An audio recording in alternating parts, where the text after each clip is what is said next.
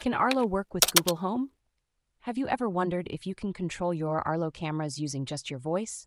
Well, the answer is yes, you can. Let's break down how to connect your Arlo devices to Google Home. First, you need a few things: a compatible Arlo device, the Google Home app, and either a Google Home Hub, a Chromecast device, or another compatible Google Smart Display. Once you have all these, you're ready to get started. To connect your Arlo cameras, open the Google Home app on your phone or tablet.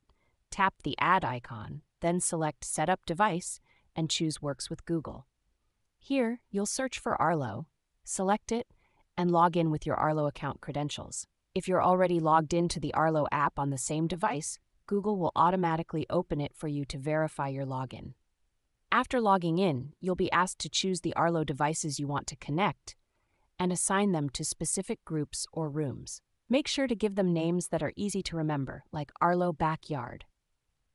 Once connected, you can view a live feed from your Arlo cameras directly on your Google Home devices or smart displays.